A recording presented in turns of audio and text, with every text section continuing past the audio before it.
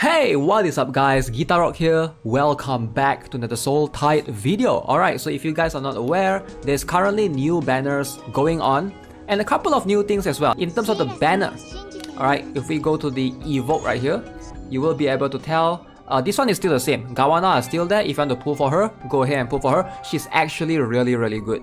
Alright, we're going to talk about her later.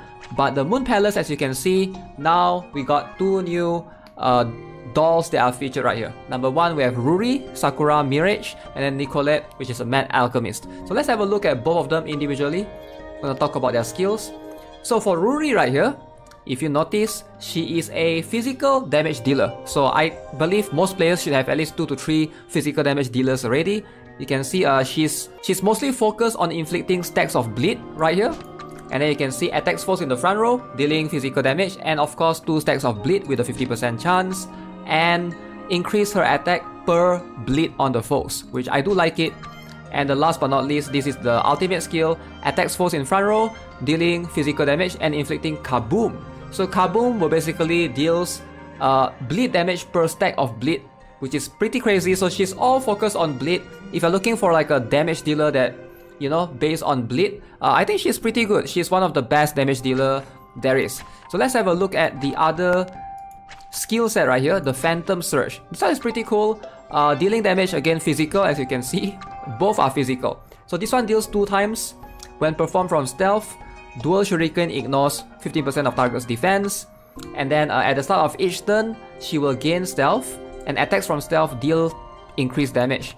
And the ultimate skill, dealing more physical damage, and Phantom Shuriken actually deals 2% increased damage per 5% HP the target has.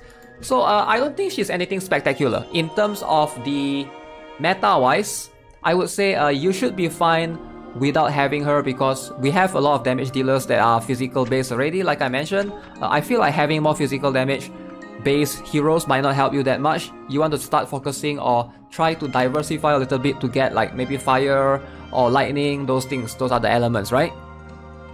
That's just what I think. So now let's talk about Nicolette right here. Is she slightly better? As you can see, Plague Doctor right here. So this is one of the skill set. Again, physical damage. This one, deal physical in terms of the front row, and then 1 stack of Pestilence, meaning it's something related to bleed stacks again. And you can see she's all about bleed again, similar, increase the bleed damage, and then treats a foe, inflicting 3 stacks of bleed for the ultimate skill. Quite a lot of bleed right there. So let's have a look at the second skill. Now this one, she has fire skill, which I do like. She heals right here. She's a healer on the other one. Attacks her foes 2 times and have a chance to burn them with 50%. And then this one grants a doll 2 charges of extra chili, meaning that if the doll deals fire damage, they will deal 100% bonus attack, and it's stackable as well. Ultimate skill, increase the doll's attack and defense by 15% for 2 turns and maximum HP by 25%. Apparently this is stackable. But yeah, as far as I know, looking at both their skills, it's nothing as amazing as what Gawana can provide. So in terms of trying to pull a character, if you guys, you know, you're trying to get anyone, I would say just try to get Gawana, because I feel like she's one of the better characters out right now in terms of the dolls.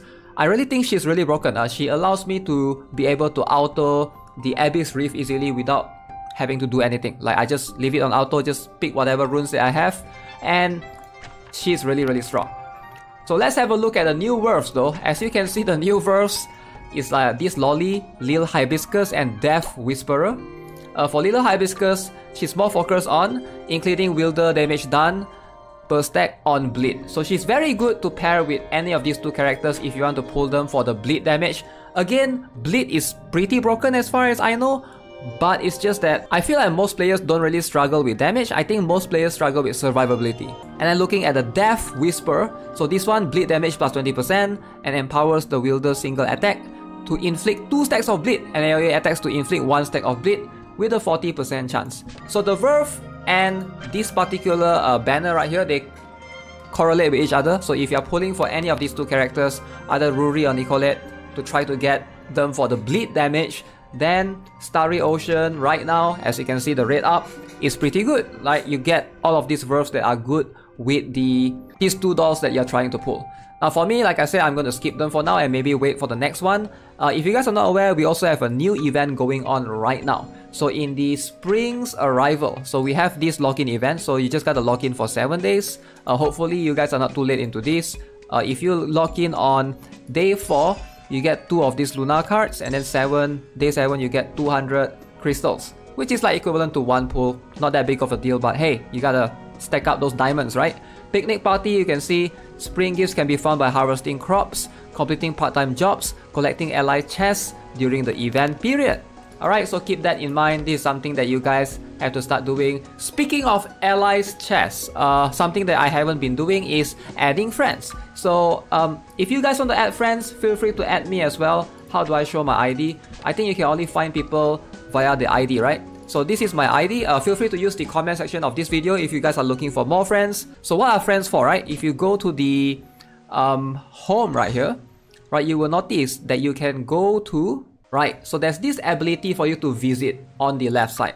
So you can visit your friend's dormitory. So what do you actually get? You can have the ability to open some of these chests. These are called the allies chests. You actually have one of the dailies. I don't know how many of you guys have tried to check it. You do get premium currency, which is very good. I would want to encourage players to try to do this every single day. So one of the quests, daily quests, is they want you to collect 2 ally chests. So again, feel free to add me as friends. I will try to show my ID here again. I'm just going to copy it, hopefully paste it at the comment section below. Again, if you guys want to add me as friends, feel free to do so. Make sure you guys leave your ID below as well, so we can all add each other. I know there's not much players or community for this particular game right now, but hey, I hope we'll be able to, you know, at least help out some of the players who are playing the game.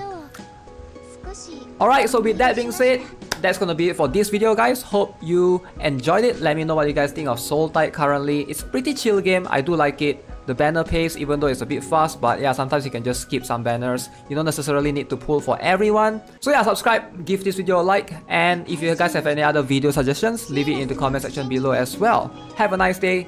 Goodbye.